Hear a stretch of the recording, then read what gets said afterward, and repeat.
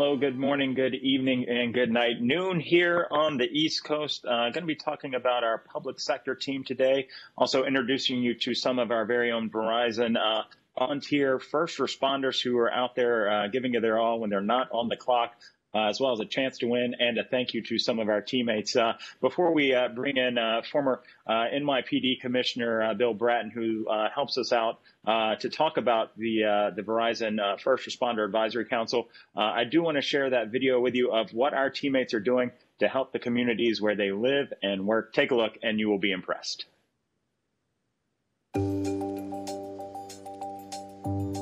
My name is Jim McConnell. I've been with Verizon for going on 25 years.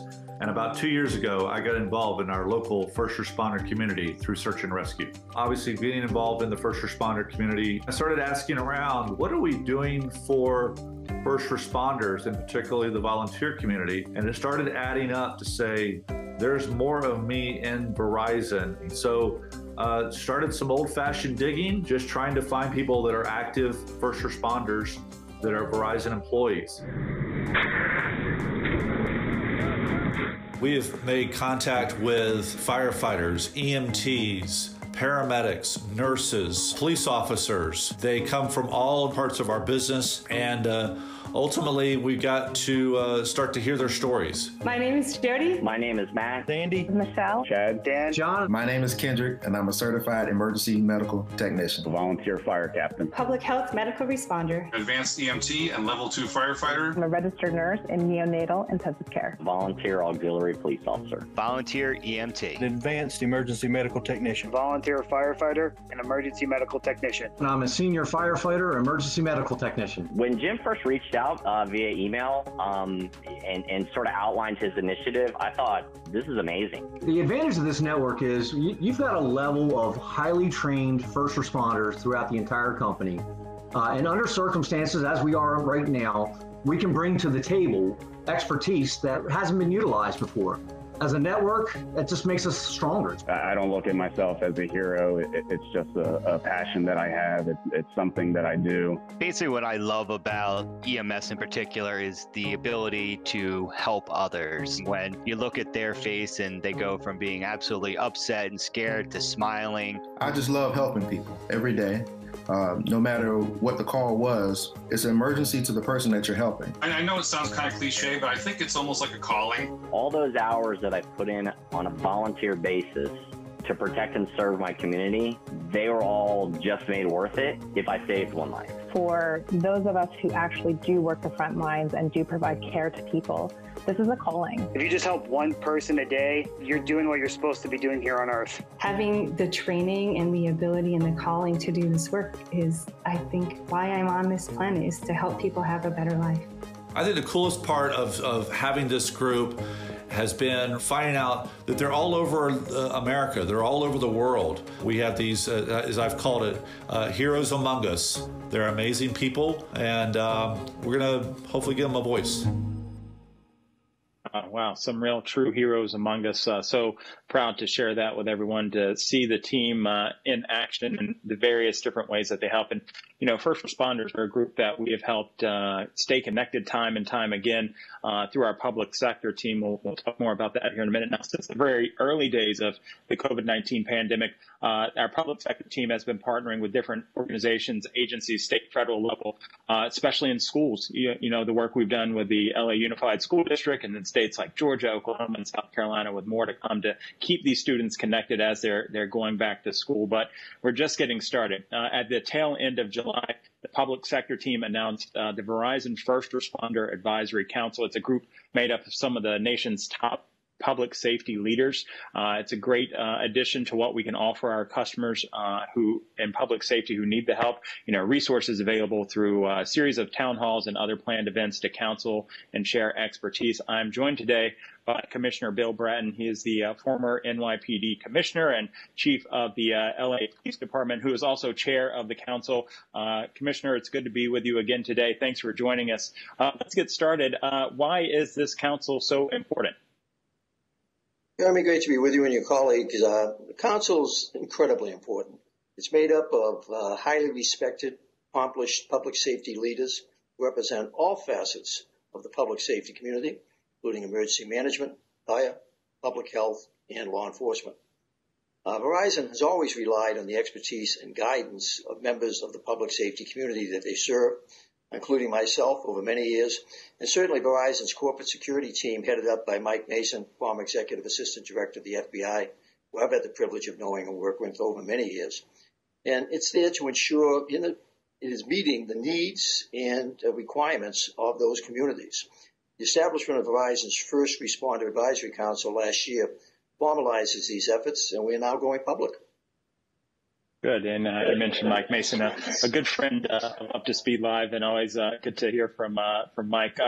Why make this council available to our public safety customers? How does this help and how does this benefit? Well, Verizon wants to ensure that the public safety community has the information, technology, and resources they need to protect and serve the vital roles that they perform. And by making the advisory council available, it's an additional way, a critical way of facilitating that need and that effort. We're here to be a conduit. We'll be reaching out. We network with all of those communities, and they're going to know that they can reach out to us as a way of getting directly into wherever they need to go in Verizon to get the answers and the responses they need. Yeah, that's so important to do that. And I know you all have your first event coming up next week. Tell me more about that and what people can expect, please.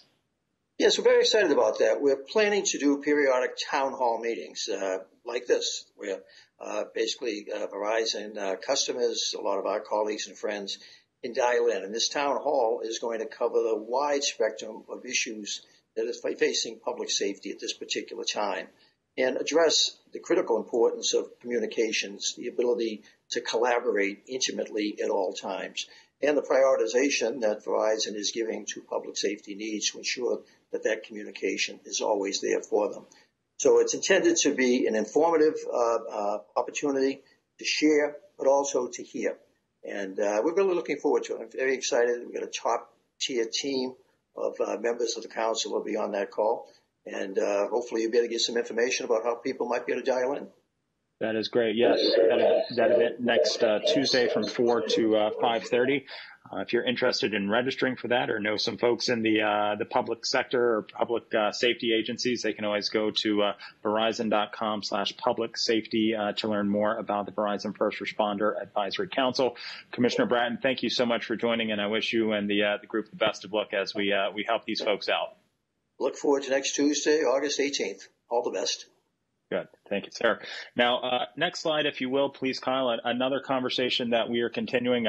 The commissioner mentioned Mike Mason, who is our chief security officer. Well, he'll be joined on a live discussion later today with Eric Adams, who's the Brooklyn Borough president there in New York City, and Michael Mata, Dallas Police Association president, to hear unique perspectives on policing, protesting, and social justice. They have some interesting backgrounds. Adams is the first African-American to hold his position, and his understanding of violence and racism comes from living an experience of being a victim, but choosing himself to become a police officer. Dallas Police Sergeant Mata has been on the force for 20 plus years and effectively the voice of Dallas police officers. This will offer insights into policing into our country and communities. Like I said, Mike Mason, our chief security officer, will be there, retired veteran and former FBI agent, will be joined by Ron John Lee for this important conversation. All the details are on VZ Web and the Street. Now, as we continue on with this episode today, something fun we did last week. We're going to do it again this week. Kyle, next slide, if you will, please. Are you up to speed? Hopefully you caught yesterday's next edition of Andy's Staycation, where he took a trip to Kansas City, Missouri, saw some awfully good barbecue that I'm missing right now. How are we paying it forward in Kansas City, Missouri? Drop your questions over the next few days to us at live@verizon.com for a chance to win some of the swag from our swag store. An important note to look out for there, maybe something with the Verizon Visa card. So pay attention to that. Look forward to all of your answers. And finally today, I want to share some thanks with some of our network team in the Dobbs Ferry, New York area. We can go into the next slide there. This was emailed over to me. You see some of the damage that was left in the wake of Isaias last week. A lot of polls down, as a lot of folks in the Northeast experienced. But I want to call out some folks here who quickly got that area reconnected and actually got us some new business.